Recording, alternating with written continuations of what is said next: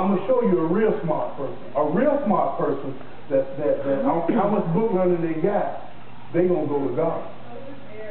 If they got ideas about how things are supposed to happen, they're going to get their ideas and line them up and see if they're in line with God. That's a smart person. Are you hearing what I'm saying? So if I'm trusting God, if I'm truly trusting God, then my direction of how I'm to go is coming from God. I can't operate in the things of God from the information of the world. It's not going to happen. If I want to operate and be successful for the kingdom of God, I have to get my information from the kingdom of God. Are y'all okay with that? Yes, we are. Many times we think that we're trusting God in a situation when in reality we're actually trusting man. The Bible instructs us that it is better to put our trust in God rather than man. Turn with me to Psalm 118 and 8. Psalm 118 and 8. Hallelujah. Hallelujah. Now, I need to clarify something too while y'all turning in. Go get an education. That ain't what I'm saying. Go get book learning. That ain't what I'm saying. You need to learn. The more you know, the more power you have. But as far as your life being directed, you need to make sure it's directed by the Word of God. That's what I'm saying. Okay, we need knowledge. Knowledge is power. Even God said that. He said in Hosea 4:6, my people are destroyed for lack of knowledge. So you need knowledge. Learn about everything. I tell people when you go on the job, it's good to learn everything about that job. Sometimes we complain because people on the job have us doing something that's not in our job description. Well, that can work to your advantage because if your job description never closed, you can move into another department. You understand? So when I went on the job, I learned everything about that job. I even learned how to do the book work. So matter of fact, they moved me out of the field into doing the book work.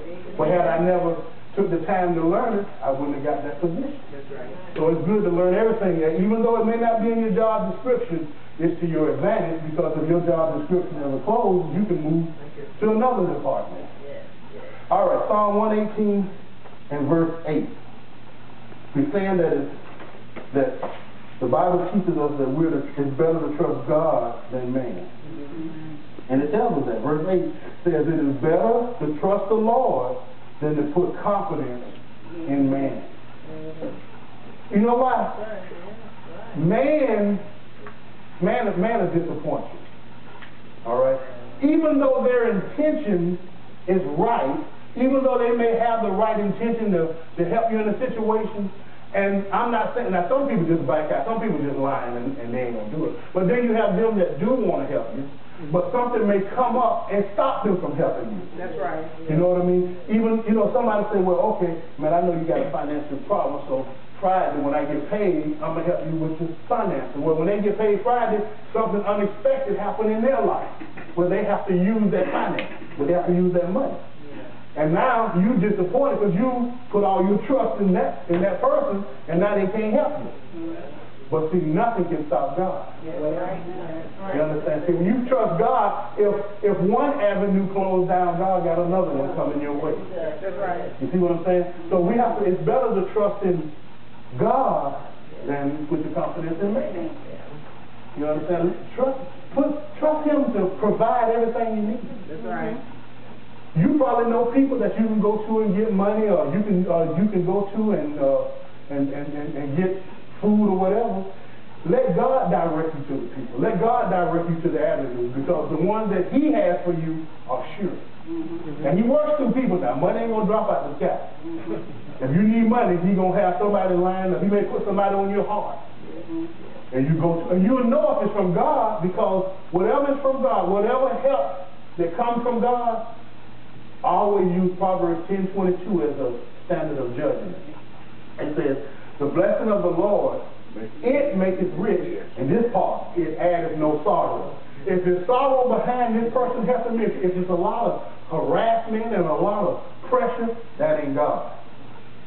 You see what I'm saying? See, a lot of times people do for you, but boy, the condition of them doing it. The condition of why they're going to do it. You know, you basically got to drop your life in their hands. Well, that ain't God. Because the blessing of the Lord maketh rich and addeth no sorrow. See, that's why it's good to trust God. You have people today that are in bondage to other people because they stepped out of the will of God and went on their own to get help, and now the help that they got, that people has put them in bondage.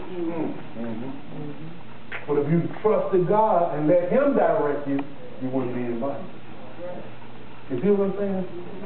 So you have to ask yourself, do you really trust God? And do this part one. I thought I was going to get through it. This is part one.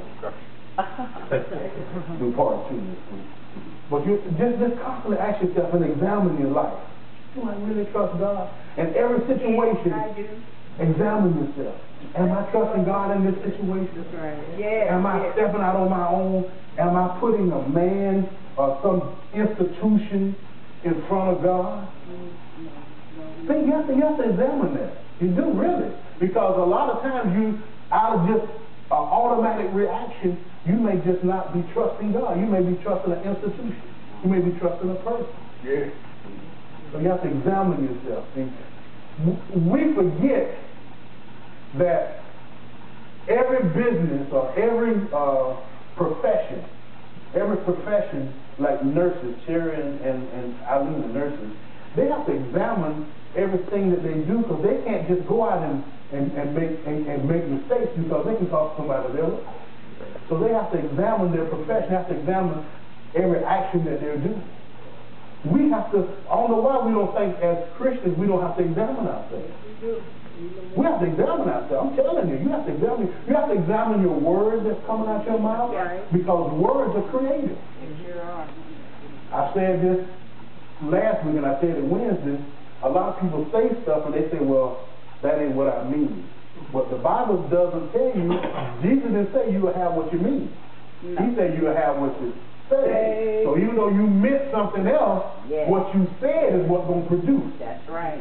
Amen. You see what I'm saying? That's like if you're going down the wrong road, the wrong way, and the police pull you over, you say, man, I didn't intend to go this way. He ain't going to give you a ticket. He ain't going to judge you on what you intended to do. You're going to get a ticket on what you did. That's right. So you have to think before you talk. Amen. I'm telling you, you have to think before you act. Because you have to make sure that we're trusting. We have to make sure we're trusting God. Amen? Amen. Are y'all okay with that? All right.